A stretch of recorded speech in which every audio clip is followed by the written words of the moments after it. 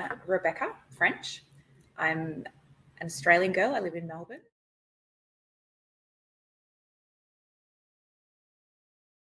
I was missing the true sense of my purpose. I was coming out of a 20-year career that had left me sad and injured and kind of alone and abandoned, I guess, as well, and not really knowing what to do next, despite having a whole bunch of ideas and knowing that I'm here to make a difference in the world and to guide people and work with people and help them along their way to healing and becoming their best selves. But other than using skills and training that I have, like neuro-linguistic programming and hypnosis, I didn't know how to bring my experience to that, or the best way to reach as many people as possible. And I certainly didn't really feel like I could speak as openly and loudly as I know I need to in order to get this message out there.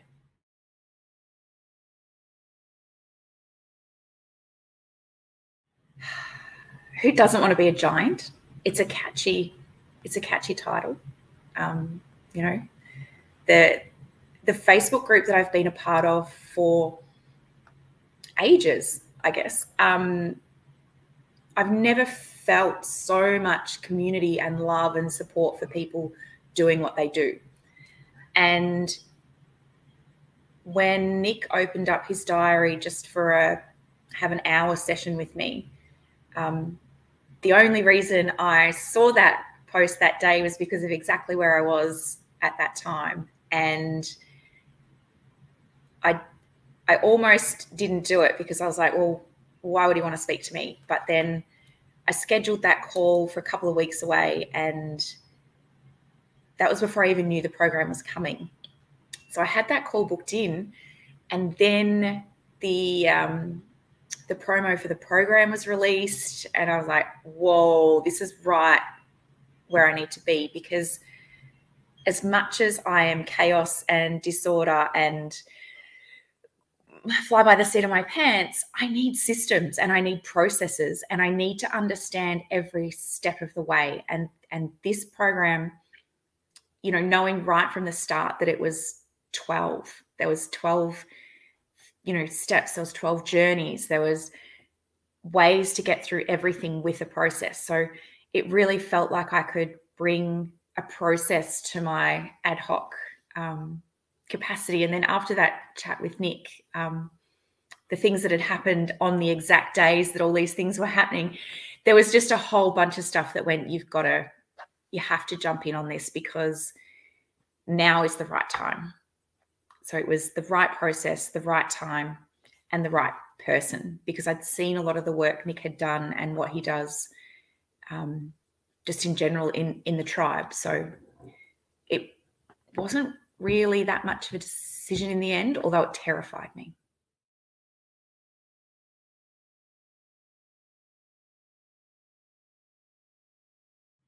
It's really hard to articulate exactly what that is, because so much of it is a feeling.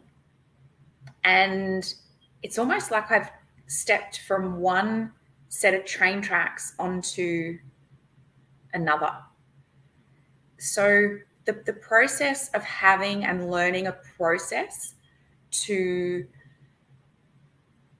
dig into some of the things that come up has allowed this sense of real space in my body. And this is coming from someone who's done years of psychology and psychiatry and other life coaching. And in 90 minutes for each journey, to feel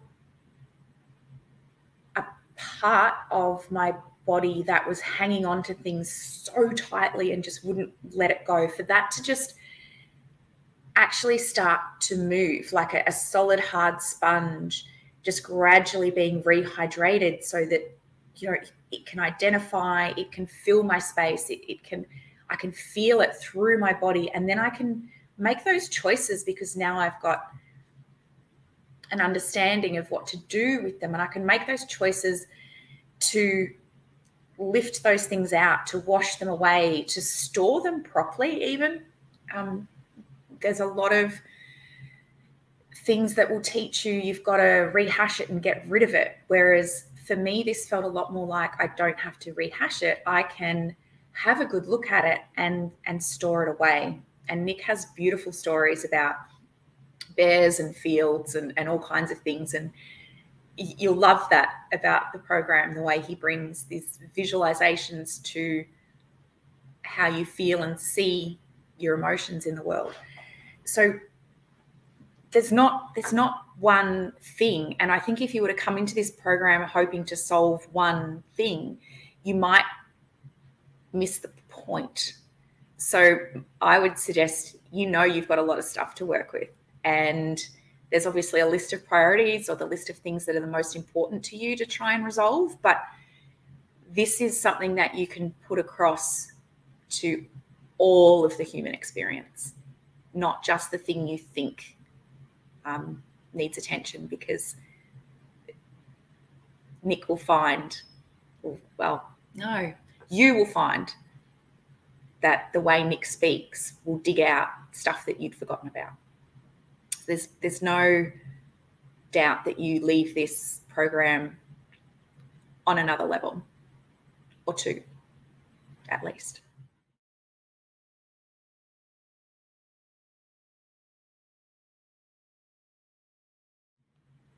I guess we can announce that I've had probably 6 out of the last 10 or 12 nights where I've slept really well.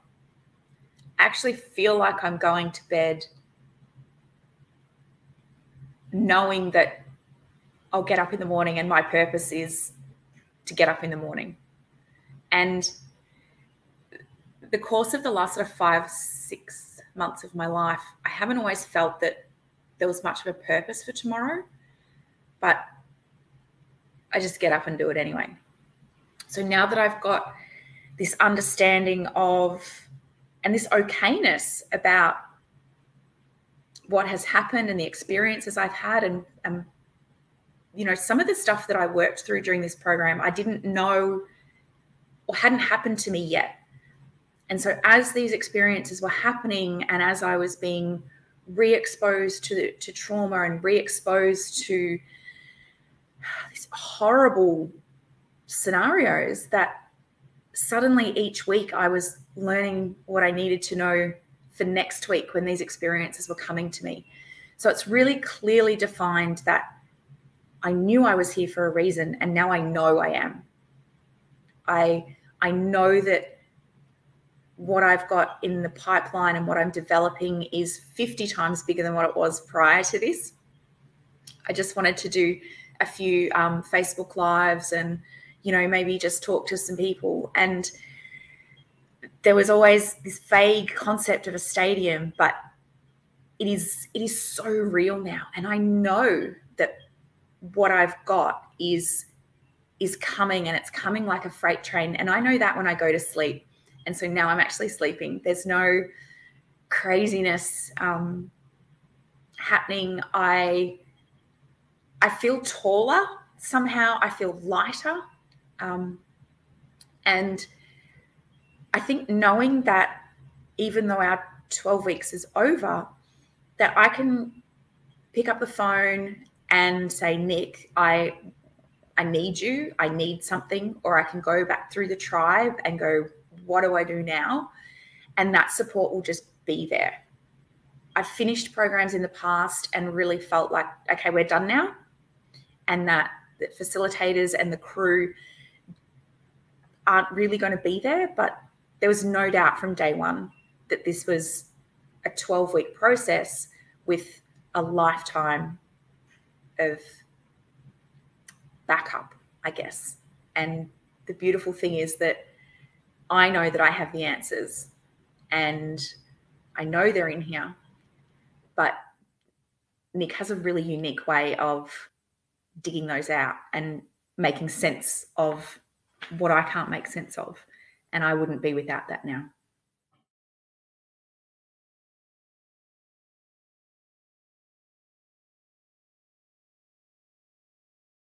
What makes Nick stand apart? He's normal. On the scale of 1 to guru, he's not frightening. He's not terrifying. He's not perfect. And having experienced people in the past who hold themselves so together for the duration of their programs or everything they do and say, I find it really hard to relate to, because I'm a bit of a hot mess most of the time. So knowing that Nick comes from a background of just being a regular guy, you know, he wasn't handed everything on a plate. He's worked for everything he's got. There's been, you know, admissions of struggle and fault and blame and all of that stuff. And it's relatable. So someone teaching you and guiding you through a way to live who has had to develop that from the way he's managed to live his own life is really what makes the difference. And he doesn't hide that. There's no, look at me, my life's amazing. If you do what I tell you to do, you'll be just like me. And he's not trying to create mini Nicks. He's just really bringing out in the individual person. So he's really bringing out in me who I am and who I can be and the way that I can do that. And I don't feel like I'm being molded into these little versions of, you know, minions or something like that. So while it's a program that anyone can access and everyone can do, we don't graduate the same. We all graduate as these beautiful versions of exactly who we are. And I think that's really what makes it different, and Nick different, is he's not creating mini Nicks. He's creating better Rebeccas or better Joes or better Leannes, for example.